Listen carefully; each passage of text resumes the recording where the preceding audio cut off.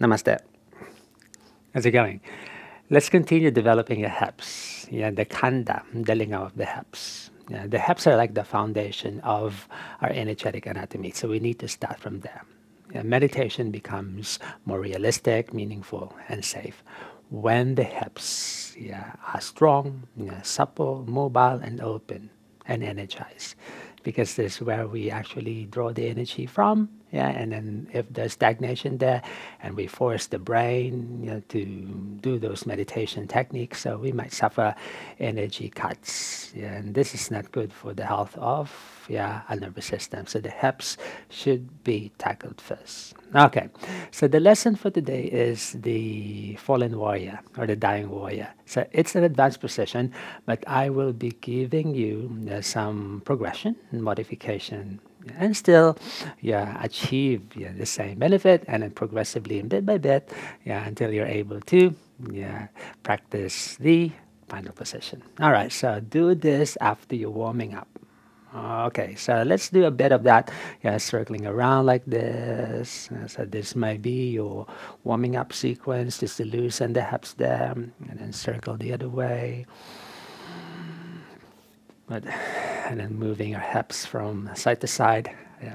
And for this lesson, if you're doing this, it's advisable that you do it over a soft and smooth cushion, because we're going to be rubbing through our joints. Okay, now arms lift over the head, and then folding the elbows a few times there, and lightly swinging to a side stretch, and then sweep across. So you can just do random stretching such as this, or if you're flowing and following a sequence or a system, you can do that warming up sequence, and then you may practice the technique. All right, and then just fanning from one side, you may fold the elbow, lift, and then to the other side. Right, up, and then you might hang loose there. Yeah.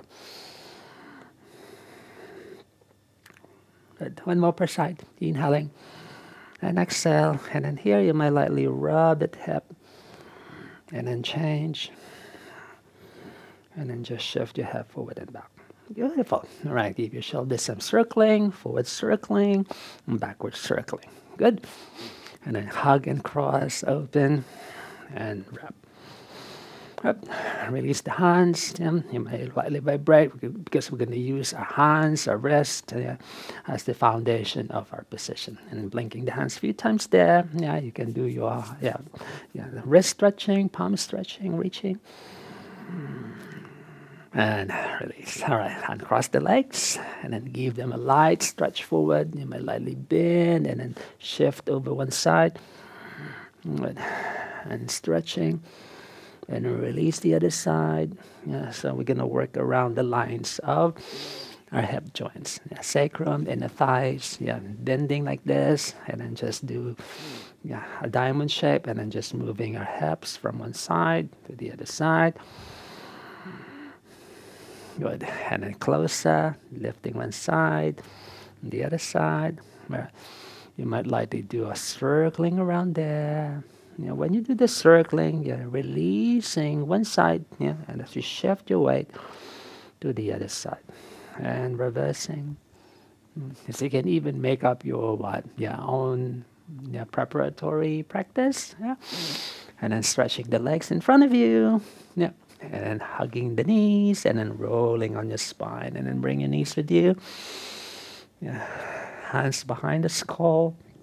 And then just lift the hips up and down, keeping your knees bent here. And then side to side them.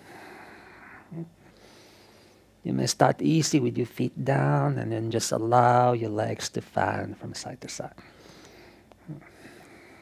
Alrighty, from there, crossing the ankles, and then gently rubbing the low back to a gentle rocking motion, but don't bounce. Good. Open the arms wide, and then allow your legs to move. Side to side, you might do a light knee pull there, so we can open the back of our hips, the sacral region. And then shifting to one side, use the opposite hand to roll around through the hip joint. And then let the hand manipulate the muscle away from the inner thigh. You may open and then cross it over. And shifting. And cross it over. Good. Few more. Okay, now we can hold that side. You might stack the hips, thread one arm, the opposite arm under. You can just stay here and hug. Yeah. Keep adjusting so the hips and the back of your body flat.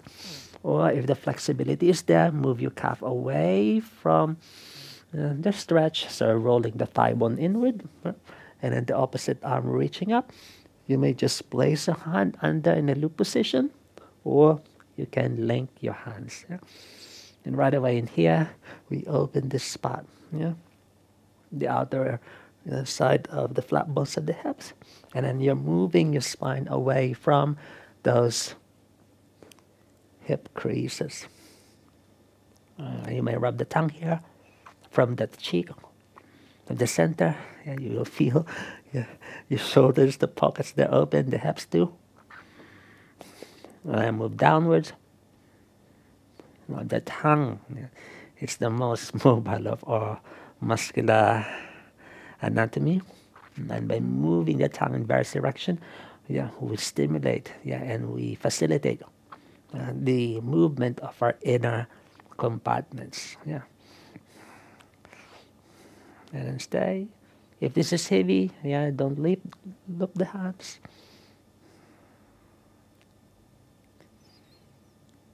Okay, and then soften. Let the arm go. All right, carefully bring the knee. You might be feeling some grittiness in the low back, so don't force it. You may fan to the other side. You may feel this side of you, stretching this side, and come back and change. Yeah? Good. You may even rub yourself onto your mat. You can lengthen the side over, and from there, crossing ankles and rocking up and down. So this is how I prepare for the dying warrior. So mostly you're opening the back of the sacrum, inner thigh, the adductors and the abductors, and then some low back, and arm and shoulder stretching too. Side trunk. Okay. And then fanning again from one side to the other side, adding that knee lift. So have a look at how I do this technique. Forward and change. You just don't turn and hug. So there's this movement, a concentric movement away from the hip, and then draw the opposite closer. So picture spiraling out and in to the front and then to the side. Yeah. You'll find it. Well, feels good. From here, side to side. All right. And then do the opposite side. So you can see also the back side. So squaring, flatten, loop that arm under. You might manipulate by rolling inward. Right. You might start first with the chest wide. Right. And then from there, reach. And then open, adjust. Good. And you can do the loop already. Yeah? And you may allow your head to passively rest. One side is tighter. Yeah. Generally, for most of us, it's the right side. Yeah.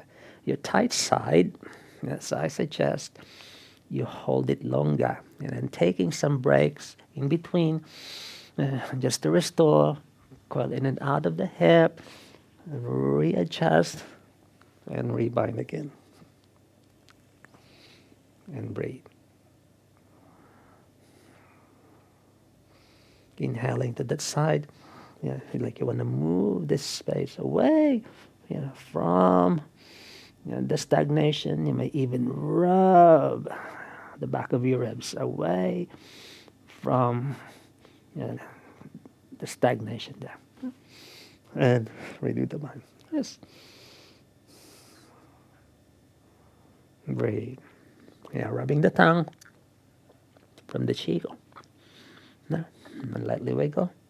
You can feel that when you rub the tongue around the mouth. You can feel this, and also the back of the shoulders. And together with the inhalation, you feel those inner joints. And exhale. Good. This is actually the modification, the number one modification of the fallen warrior. You're doing it supine, and then just moving to a mouth sway. Right? And then crossing up and down. If at any time you feel your low back starts to feel gritty, it means it's not for you for now. Or you might be feeling a bit tight for the day. Yeah. So skip it and maybe try again the following day. All right, and crossing. And we're coming down, kneeling. And then just walking the knees. And we just rest to the child's position. Now reaching one side and then the other one, gliding side to side. And settle.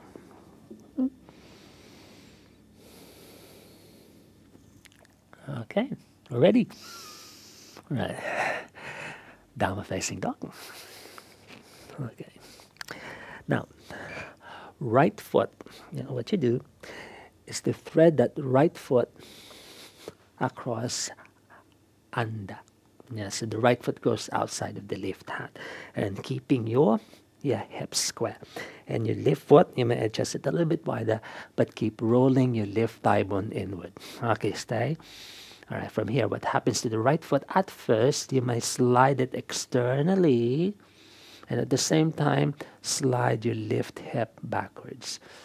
Okay, so you can keep your toes stuck as you move your left hip forward and across, and at the same time, pushing that right heel away from the hip. Yeah. But there's a tendency here for the right hip to roll inward. You don't want that. So what you want to do is to move your hand inside so you can turn the thigh bone inward. You can untangle that foot already. Press, roll inward that left hip, and the right hip rolls inward too. And then moving your left side away from the left hip and then come down. All right. Pitfall. You don't want this. You want to keep rolling your right thigh bone in. That's why we started with those. Yeah, rolling inward action. Good. And then settle. Good. Spiraling slightly to the front. Press. Roll the right thigh bone in. You may pull the thigh backwards. And then moving your left hip slightly towards the front. You can coil in. Roll inward, pull backwards that right. You can move the right side trunk away from the hip. And then from there, reversing. Yeah. And then crawling, crawling, crawling, crawling. And feels good for the hips. Okay, so what is the alternative? Okay, the alternative is you may place a block under your right butt so it's easy to turn your hips around. All right, if you're doing it with the block, definitely you might find folding low difficult for your shoulders. You can just stay halfway. Okay, good. All right, now, once there, you have to pull them back in. So the preparation is to spread away, from the creases, just to free your spine. But once you're there, draw inward. And bend downwards. You can even stretch that foot. It's not static. Always taking the opportunity to adjust. You may use the left arm to prevent that leg from rolling out. Flexing, pointing, circling. All right, one more breath. Inhale. And exhale. All right, safety is important. Now, from here, press, move away from the hip, shifting, shorten this left leg, and lifting, and bending. You're going to feel, like this part of the sacrum, really releasing. And fan in side to side. At first, you will feel some grittiness, but as soon as you allow the body to move, wow, so much freedom in the hips. Okay? Good. And then bending to the front. Good. You may do a child stretch forward. Just to loosen, walking the knees. You may do a flow, if you feel like flowing through it. Down, adjusting. You can bend the elbows like this and let the legs sway around. So I suggest before changing, break the cycle. And this is just one of the techniques you can do. Fan side to side. If you're following a system, you can do a vinyasa, the upward facing dog, downward facing dog sequence. But that might be too intense. So personally, what I do is I just do this to loosen. Yeah? Kicking, with lightly wiggle, and settle. Okay. You can even do the flapping fish. You can even do the leg. You can actually do this as your preparation. Many things to do. Feel it. You can roll in and then changing. Other side. You can lift and release. Good. All right, let's try the other one. Yeah. For this next side, I will talk more of the breath. All right. Now, facing dog. All right. Left foot. Yeah. Outside of the right hand internally. All right, from here, split first. Yeah, this will require strength. Yeah, really strength. Inhale, so you don't want to be dumping your weight. All right, now inching your right foot. Right, flexing, pushing. Roll the thigh bone inward. Yeah, at first it may roll out. Yeah, but if you can, already roll it inward, and then move away from the hip first. All right, and then settle. Use the block if you need. Yeah. Moment of settling. Let it pour lightly to your left hip. Breathe. Yeah, when you're ready to move again, you may tuck your foot. You may place your hand inside. But out. Roll inward. You can inch your way forward. It's like a split, but the leg is towards the diagonal axis inward. So you can move this part of your trunk away from the hips and lift. You lift, pull up, and draw back. Roll inward and spiral over that left. Right hand settle. You may roll in and out. You may widen your back leg. I'm blocking the space, so let me adjust. Okay, you may lift this side up. Yeah, you might turn in and out of the leg. Yeah. Lift, pull the thigh back, move your spine lightly over the leg, and outside. Good. And then once there, roll down. All right?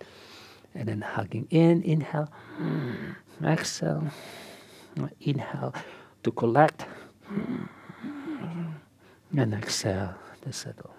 All right. You might wiggle lightly there, pointing and flexing.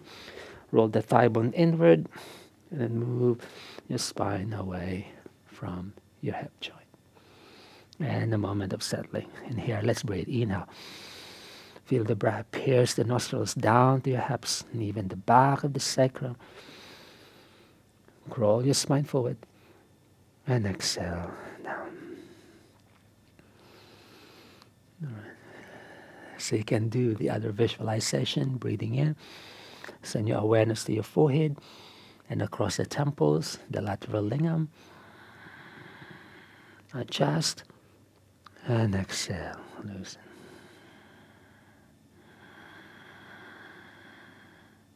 You might feel one side is rolling out. Yeah, it's all right, but your awareness is there, not to overdo it. You can use the arm to stop. And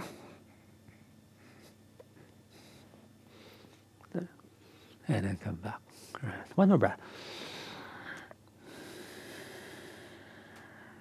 Good. exhale to the left. Again, shift over the front hip, shorten the leg, and come back. Right, lift the hip, and side to side again. Good. Feels good, right? And then you can settle, yeah, lift and hang, and reset to the front. Right. Or you can do, yeah, another round of this. Bending, walking the knees, sitting, and dropping to your tummy. Yeah. Bend the knees, circle round, rubbing yourself onto your cushion, lifting the hip, and the other one, crisscrossing them, yeah, swimming the legs, bending one knee, flapping fish. Yeah. And you might hold your restoration longer, yeah, maybe 1 minute this side. You can circle that for the round.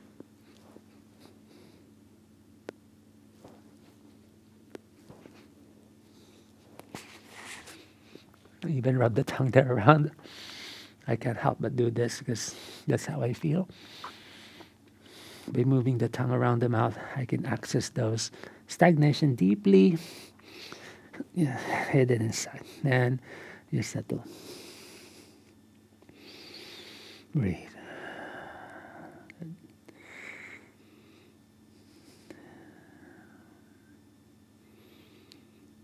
All right, and then release.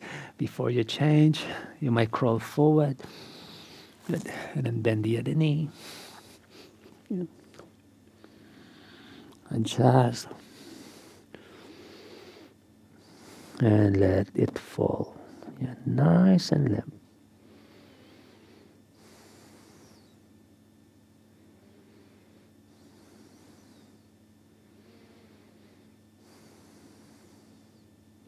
Good.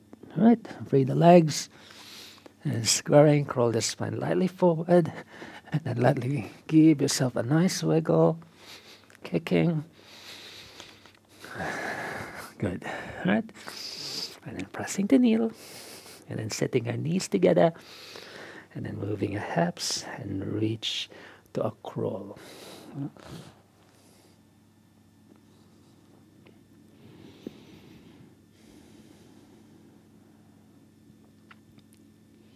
Beautiful. All right, and come up. Cross ankles. All right. So that position, yeah.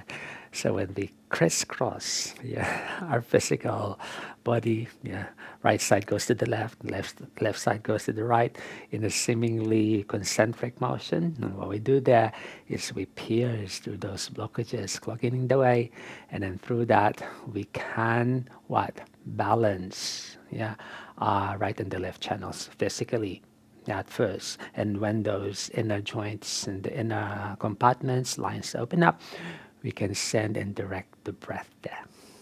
All right. And then the dying warrior, the resting warrior, yeah, is a good technique for what? Yeah, building, yeah, the yeah, sacral-lumbar region.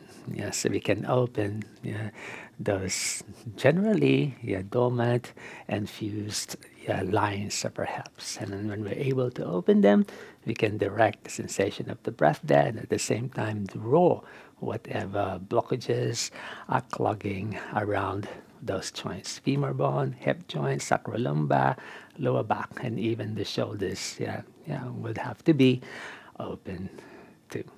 All right, so approach this practice with care, plenty of preparation, and always be mindful of any pain. Yeah, pain is no good.